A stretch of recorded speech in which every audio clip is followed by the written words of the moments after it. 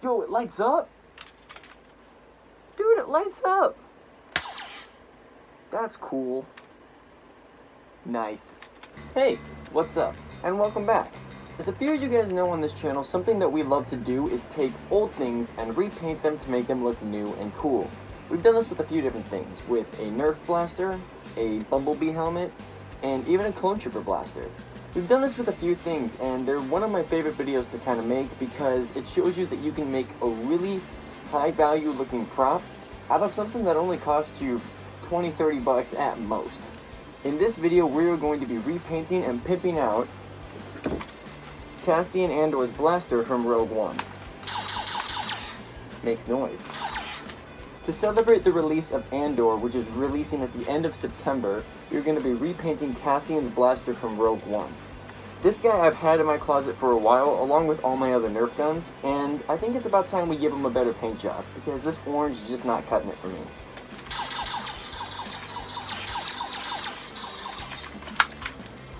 Yo, it lights up? Dude, it lights up! That's cool. Nice. Anyway, we're going to be doing a few methods that we've done before in the past, which is obviously the sanding, the priming, the painting, and the dry brushing and weathering. But I want to add a bit of a twist onto this one. Cassian's pistol has an interesting paint job in the movie. It's not necessarily a single flat color or a good base color we can follow. It's more of a gunmetal gray, and that's very hard to replicate using paint. I'm going to be using a different type of spray paint color and system, along with using graphite powder to try and get a more gunmetal look on a plastic prop. I'm going to walk you guys through the whole process, and hopefully we can have a prop that looks good by the end. If it doesn't, it'll be very entertaining to watch me struggle and fail. But at least you can learn how to do it better than I do. Let's go. First things first, obviously I want to give props to the Nerf company who actually made this. They were really good at putting detail in these blasters and making them look very nice with all this intricate little detail, all these little greeblies and all these little raised shapes.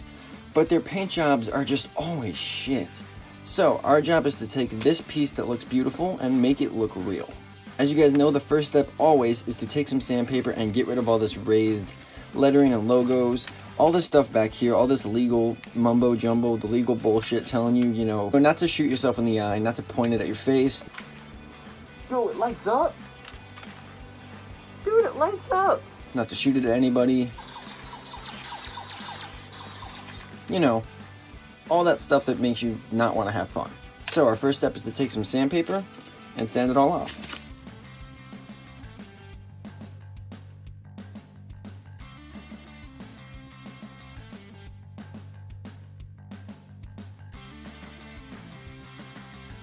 Now that we have all the raised texture and legal crap sanded off, even this high spot, I know you might think these high spots are a little harder to get off, and that's because they're a little bit more raised, but with enough sandpaper and enough elbow grease, you can get it off the same way and have a smooth finish. It just takes a little bit more work. Now that we did that, we're just going to take our sandpaper again, along with a sanding sponge, and just give a nice pass over everything. We do have the shiny plastic, so we want to get rid of that basic shine, but if you look, this one has a bit of a texture on it that I think will grip our paint a little nicer. So we just want to get rid of that basic shine we get on the blaster, just to get a nice even coverage over it. But again, this isn't as important as sanding this off. It's still important because you want to get a good coverage, but getting that raised texture off takes priority, and then you can take the sandpaper and give it a nice pass over. Alright, so we got a good pass on the sandpaper. We roughed up the whole piece. We're ready to paint. It's got a good texture to it that the paint will bite into. One thing I do want to point out, I know I've said in the past that if you can take apart a gun, it's easier to repaint it. Or if you can take apart a prop, it's easier to repaint it. But I've also said don't take apart unnecessary things. Looking at the way this one is set up, obviously I see a lot of screw holes. If I took these screw holes out, the thing would snap out because it's a plastic shell. The thing would snap in half, and I'd be able to pull the trigger out, this orange piece out, and this slide out. Looking at it, I'm not even going to bother doing that, because the only thing that would affect is this, if you want this whole thing painted. And honestly, I couldn't care less if that extra, inch that slides out is painted or not. I couldn't care less. And I don't intend on this to be a functional blaster. It still will be functional, but I don't care enough about its functionality as a Nerf gun, more so as a prop. So I'm not going to bother taking these screw holes out because there's electronics, there's triggers, there's slides, there's too much in there to deal with, and taking it apart will not benefit us. A good example of this is the clone blaster that we had in a couple videos back. That is where taking it apart did benefit us. But in this sense, it's not going to be worth it to take it apart. So what we're going to do is we're going to go outside and hit this with Rust-Oleum 2X flat gray primer. You guys know I use this all the time. This is my go-to brand of primer and paint in general. I'm going to go hit this with the 2X primer and see how it looks after that.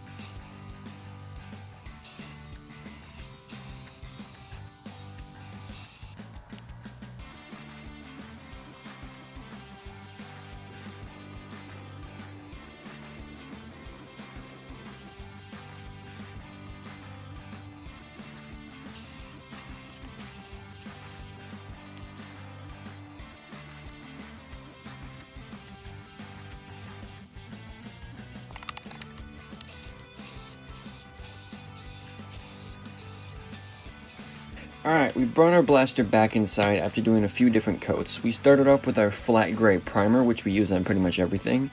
I then went over it with a gloss dark gray, and then we topped it off with a flat black cover. The reason we did all these layers was simply just to add a little bit more foundation when we start sanding things off, to give us a little bit more gradation and a little bit more value when we start sanding off. But now I'm going to do the method that this is new to this video. I've never done this method before, so I'm excited to try it. We're going to be using graphite powder to try and get a gunmetal finish. So what I'm going to do is take steel wool, this is ultrafine steel wool, and go over the entire blaster just like we would with sandpaper, to kind of give the graphite a little bit of something to bite into, because right now it would just fall off the blaster. You want to make sure you're doing these steps one after the other. So I'm going to take the whole thing with some steel wool and then do the graphite powder with this ridiculously large brush.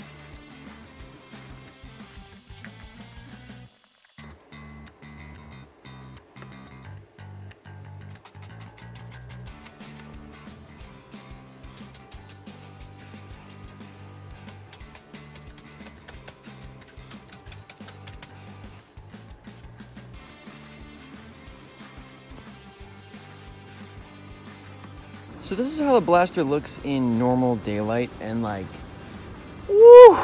Look at that shine, baby, with that graphite powder. Woo! But I noticed a significant issue. It's a little messy. So I'm gonna hit it with a matte clear coat just to kind of set in that graphite powder, and hopefully that we can put some dry brushing on top of that. But I'm really liking that. That was a really interesting method.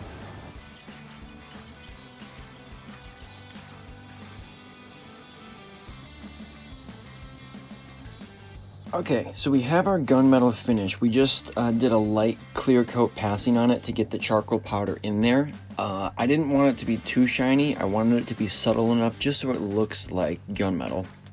And we accomplished that. Our next step is going to be taking our Tester's acrylic paint, or actually, sorry, Tester's enamel paint, our silver paint that we use to dry brush. We're going to dry brush the whole piece, but what I'm noticing when I'm looking at references of this blaster is that this front part of the blaster is actually colored silver. So right where it breaks here on this line is colored silver. I noticed it at the start, and that's why I wanted to do this steel look, so that the back of the blaster still looked steel and wasn't just a flat black color when we cover this with the silver. Now I could go about this a few different ways. I could paint on the silver and just coat it all at once, but instead what I'm going to do is I'm going to dry brush heavily on that section so that we still have a little bit of gunmetal underneath. So we're essentially just dry brushing the whole blaster, but this section we're dry brushing a lot heavier, almost as if this is all silver, and then we're going to go over it with the sandpaper and our shoe polish. So there's a lot of addition and subtraction here, just putting on paint and taking off paint until you get the look that you want. Pro tip, make sure you shake up the paint before you use it. I didn't do that yet.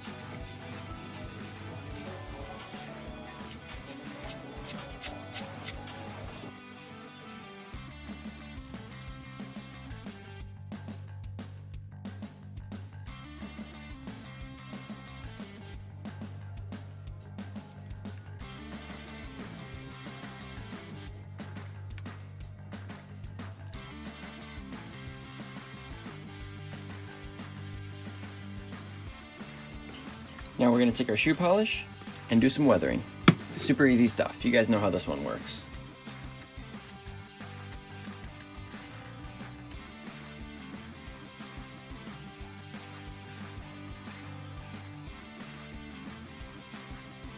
For this method, you want to make sure you're dabbing away the shoe polish, not wiping it. Alright, that was our first pass with the shoe polish. You can clearly see the difference between that side and that side, which we have not done it to yet. Very clearly see. This type of method is very touch and go. Do it as you like. I personally like my props a little dirtier. I'm a fan of weathering. I like it when things are greasy, things are oily, things are dirty. It makes it look more real to me. But if you don't want to go super heavy on this, you don't have to. The weathering is always an optional step. You can always go a little lighter with your weathering. As you saw before, I was really heavy with the weathering, and I really let it sit in there. If you do like to go heavy with the weathering, don't be afraid to go really heavy with it. Don't be afraid to let it sit in those cracks a little bit, let it get into all the little grooves, and then just dab it away. You don't want to wipe it. That's just going to give you a gross smear. You want to dab it away to give that ingrained kind of dirt and smudge look. But what we're going to do is we're going to finish weathering the entire gun, and then we're going to go back over with our Model Masters to dry brush back over that to bring out some more of those highlights. So kind of like I said, it's a layer game. You want to add and subtract as you go, and kind of do it to your own liking. I'm doing this to my personal liking, but if yours is different, that's totally cool. I'm just showing you general methods and what you can do, and then you can kind of vary those as you please. Okay, so I have pretty much the gun done the way I was explaining it with the weathering and the dry brushing. You can see it's brighter because I went back over it, which is exactly what I wanted to do, just build up those layers. But I do want to try something. I forgot I had these cheap ass acrylics. Now, they didn't work with what I intended them to work with months ago, but I remembered that they were very watery and they were very thin. So I'm thinking I can use these to create almost a scorch effect on this barrel, you know? So I'm going to take some cheap brushes, and I'm going to try to do a scorch effect, almost as if the heat has worn away the metal, you know? So I stress that I'm just going to try. I've never done something like this. I have an airbrush, and it would be much more effective with that, but I always strive to try to do things that just anybody can do, even if they don't have the equipment. So, I'm going to try and create this scorch effect using just these paints. I'll be completely honest, I'm totally winging it. I'm totally winging this one. So, yeah.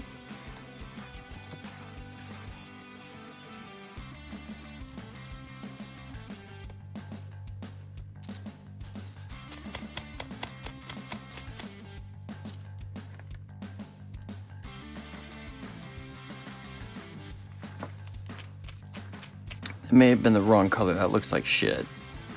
Like actual poop.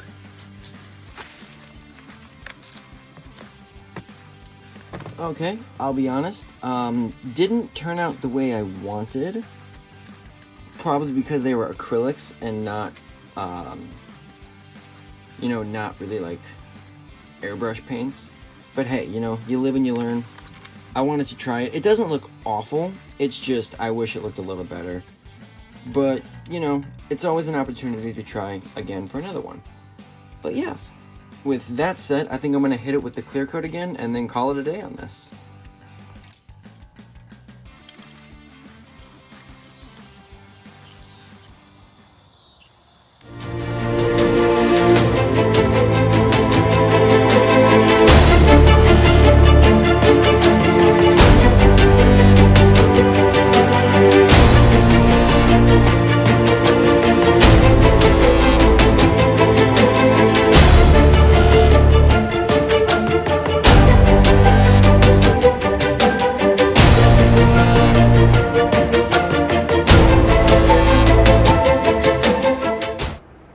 Thanks very much for watching, guys. I had a lot of fun doing this one. I really do like these Blaster repaints. I think they're a lot of fun to do.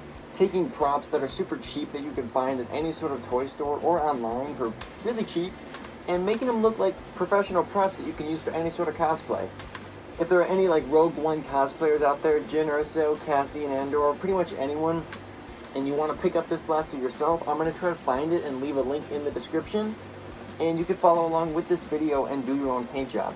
I might offer this one up for sale since I'm running pretty low on blaster space here, so I might sell it to one of you guys if you're interested in that.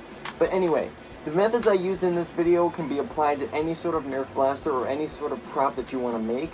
You're more than welcome to get creative with it and kind of pick and choose the levels of which you want to do these things to.